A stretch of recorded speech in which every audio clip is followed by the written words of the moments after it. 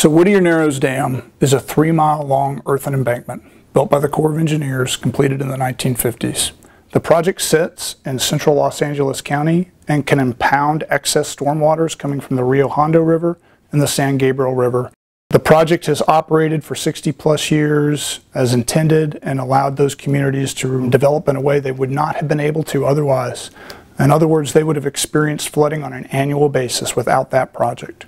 The project today is in good condition. However, the Corps of Engineers, through modern science and forecasting, has discovered a couple deficiencies which are going to require us to take a significant modification to make sure that it provides the same benefit that it has for the past 60 years for the next generations. That project will begin starting in the mid-2025 time range. It'll probably take about 4 years to complete. Those who live and recreate near the dam are going to experience some changes in the conditions that they see today. Particularly, you're going to see large pieces of construction equipment adding soil cement and concrete to the downstream face of the dam, immediately adjacent to residences and dwellings.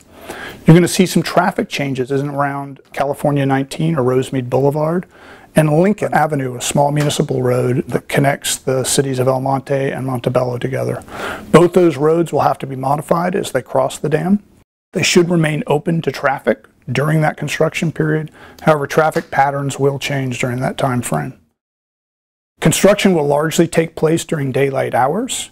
However, increased traffic associated with hauling and construction could be anticipated. Additionally, for those of you that enjoy taking advantage of the large recreational space behind the project, most of that will remain open during construction. However, some of the trails that traverse the dam will have to be closed during construction for public safety. Well, Whittier Narrows Dam was built principally to impound excess stormwaters and keep those folks who live downstream of the dam dry during large storm events.